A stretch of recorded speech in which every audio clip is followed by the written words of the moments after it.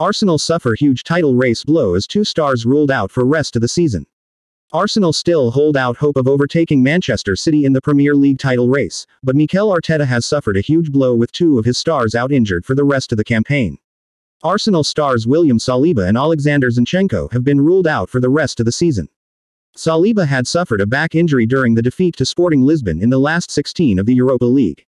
The French defender has not been able to return to the pitch since he went off early into the second leg, with the Gunners losing the tie on penalties.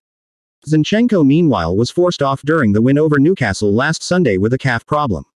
That issue now appears to be more serious than expected, with the Ukrainian now sidelined along with Saliba for the final 3 games of the Premier League season, according to The Athletic. Scotland international Kieran Tierney is expected to step into Zinchenko's boots at left back. Rob Holding had taken Saliba's place in central defense, but the Englishman has since lost his starting spot to January signing Jakub Kiwior.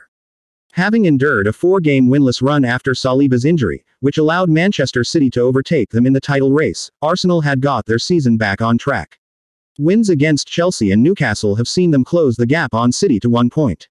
Pep Guardiola's men do have a game in hand though, and the news that Mikel Arteta will have to do without 2 of his star players is a bitter blow. The news that Saliba has been ruled out will come as little surprise, with Arteta having already admitted the Frenchman's recovery has not progressed as hoped. But the extent of Zinchenko's injury is a shock, especially as the left back has been so crucial to Arsenal's style of play this term. The Gunners host Brighton on Sunday in their next Premier League outing. Arteta will be hoping he is not hit with any further issues ahead of the clash with the high-flying Seagulls. Ahead of the win over Newcastle, he had insisted his side would be able to deal with the missing men in defense.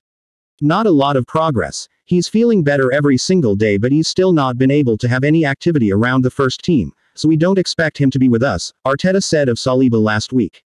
We are not yet there today, because we are always hopeful and players are always pushing to play, but if that is the case then we will announce that. Hopefully that will not be the case. The ones that we've had, probably with the exception of Saliba, which was a really nasty impact, have been more traumatic than anything else.